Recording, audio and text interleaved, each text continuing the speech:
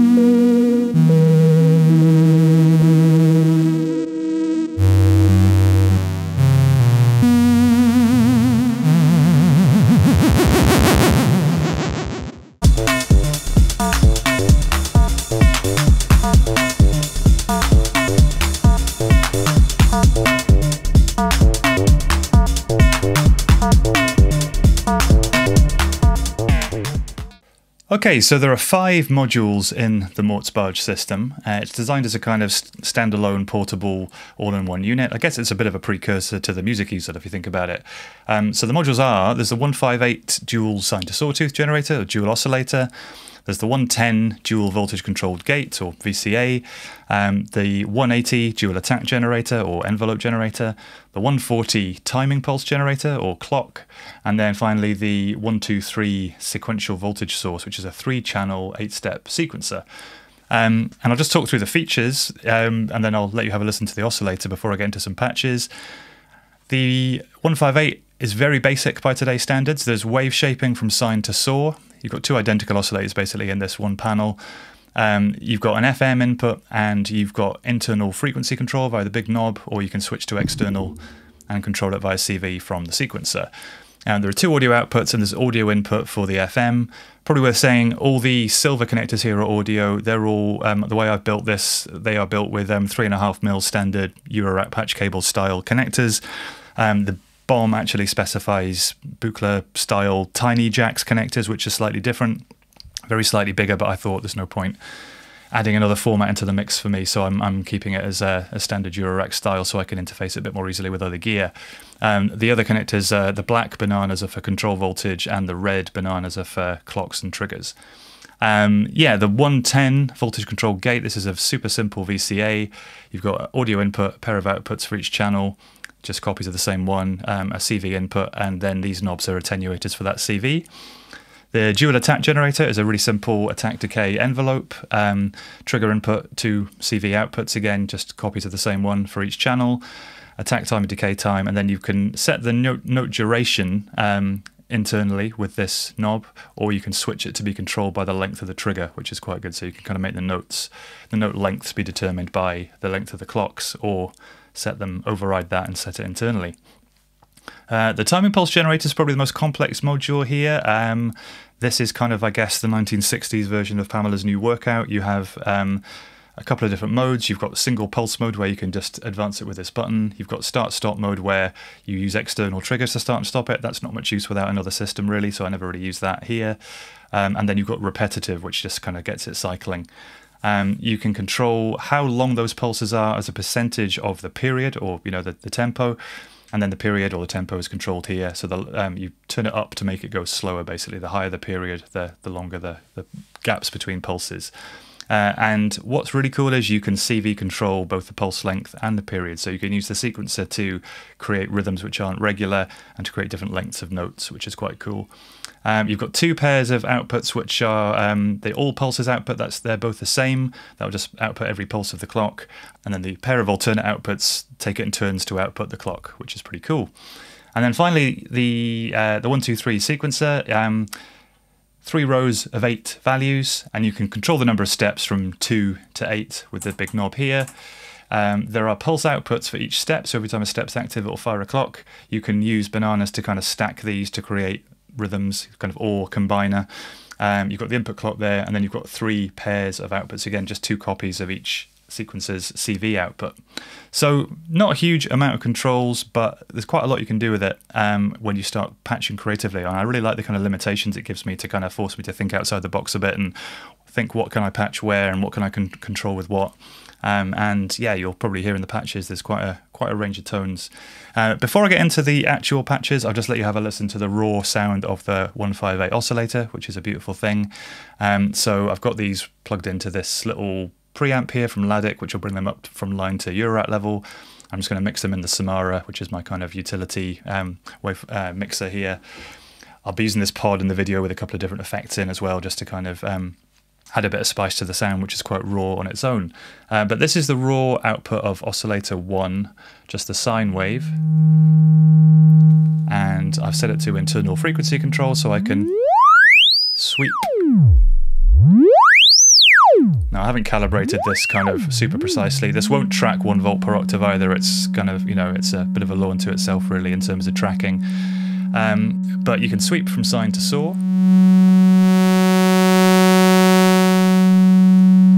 No voltage control for that, unfortunately. There is in the 258, but the 158 you're just limited to manual control of that. But we do have FM, which is where this system really comes to life. Let's just take a copy of oscillator B into the FM input there. And as I bring this up, there it is. And as usual with analog FM, you can find sweet spots, which sound harmonic.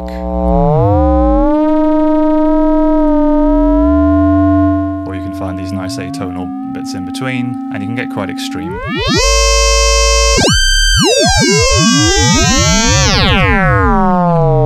So obviously when you're sequencing both these oscillators, maybe sequencing the depth of the modulation by using one of the gates, the range of tones is pretty huge. And it gets even huger if you start cross-modulating again with a bit of feedback patching. So let's go out of it, oscillator A into B and FM that one as well. And you'll start finding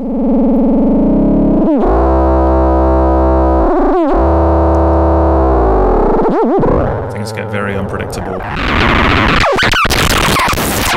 chaotic and noisy at extremes, but you can also just give it a little smidge. And once you start combining that with the wave shaping, you'll hear there's a pretty huge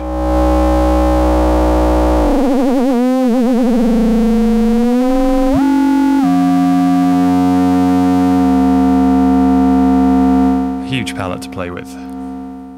So let's get into a few patches.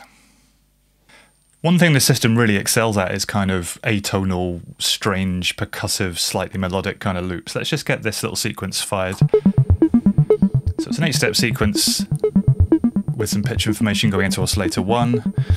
I've got oscillator 2 set up to FM oscillator 1. I've got the FM down at the moment.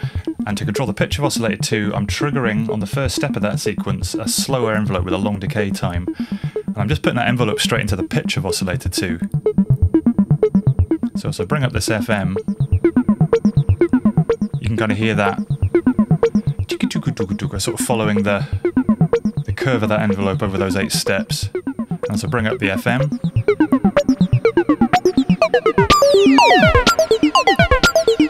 keep the main envelope quite short.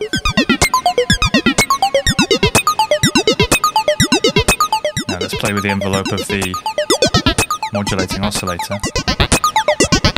So this will control how quickly that pitch envelope completes.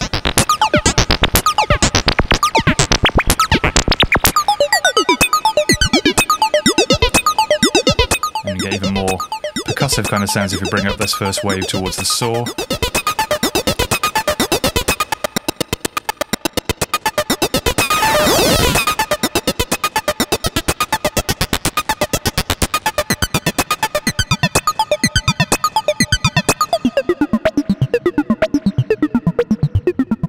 So here's a patch I've set up that uses the two oscillators as two kind of independent voices.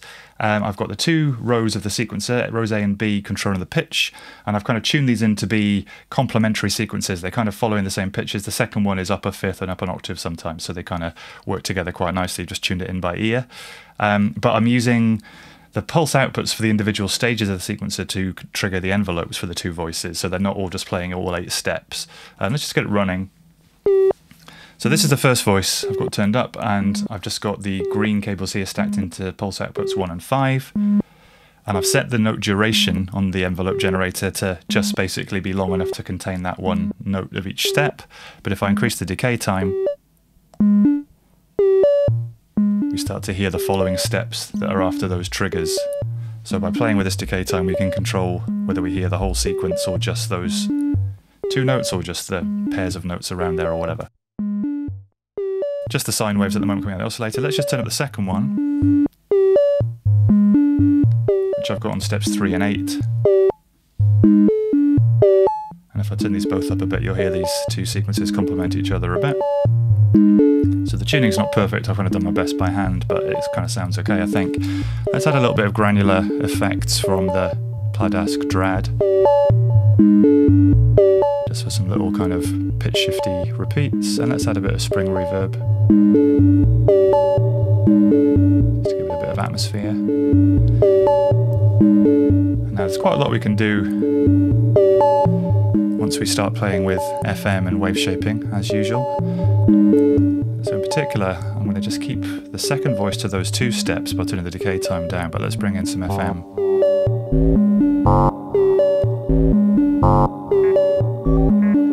That sounds pretty cool.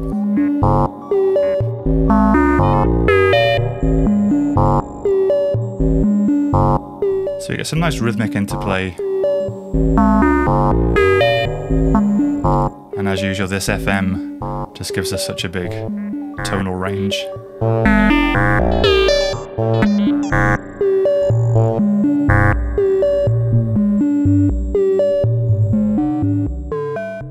Okay, in this patch I'm going to have one oscillator droning, and I'm going to sequence the pitch of the second oscillator and then use that to FM the first one.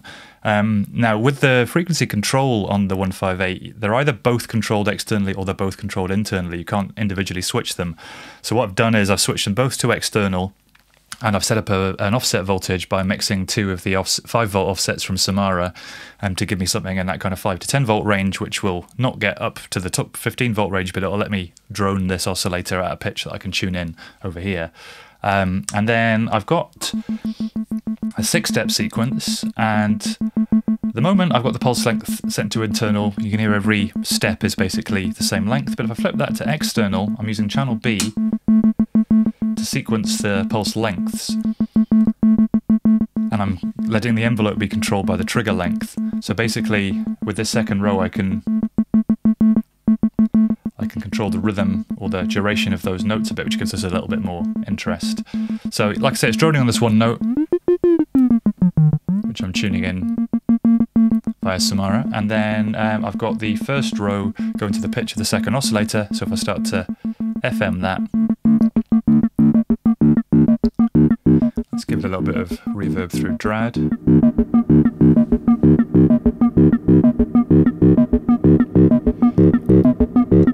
So the only pitch changes are on the second oscillator, which will start to kind of impose themselves on the first one as that FM depth goes up.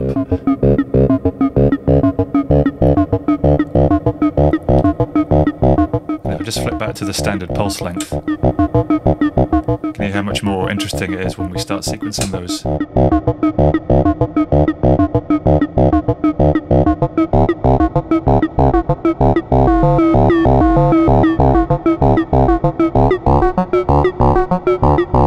And actually quite liking this patch. Moving the wave up sort of halfway to saw. And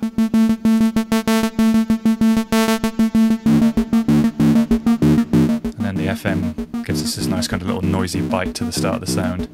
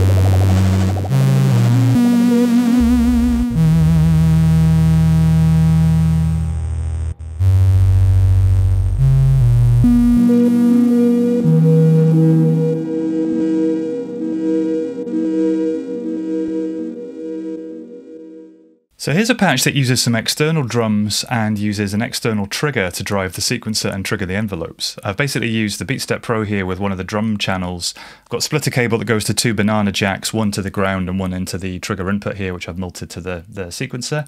And basically, if I've got 16th notes in on this channel and I hit play, it just steps through this 8-step sequence. And because I'm using an external sequencer, I can add a bit of swing. And I can also start skipping some steps in this pattern. So it's clocking it at a slightly irregular pattern now, which gives us a more interesting kind of cross rhythm when we start bringing in some other drum sounds. Let's give it a bit of spring reverb to give it a bit more space. And yeah, just a sine wave at the moment. I'm just going to have a little jam. I've got this set up. We're just listening to the first oscillator, but I've got them both set up to cross-modulate each other to get some quite gnarly sounds. Pretty simple little envelope here. Let's have a little play.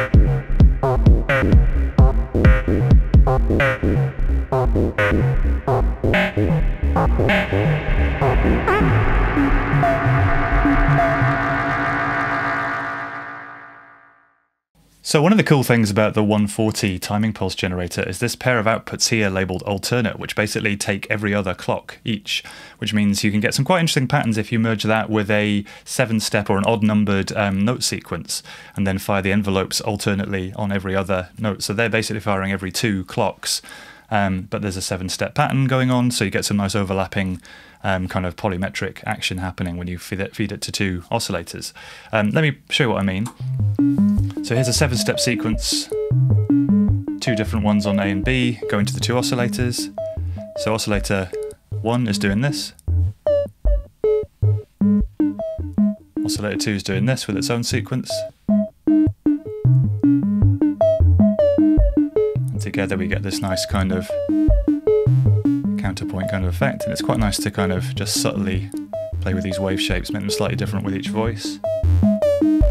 Got a little bit of delay in the computer, and I've got this going through the endless processor from Buchla, which lets me just kind of freeze a bit of that audio to give us a nice kind of background wash. A bit like a reverb, but something that just goes on forever, and if you hit the button,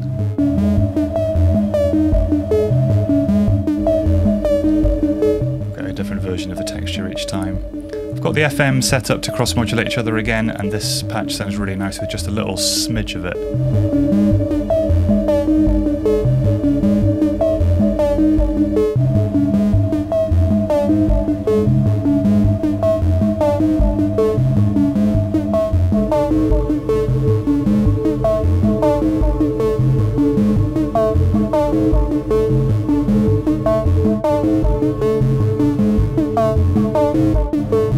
So that's just about it for this video. Thanks for watching, and I hope you've enjoyed hearing some of the sounds this thing can produce. Leave a comment, subscribe to the channel if you haven't already, tell your friends, and I'll see you next time.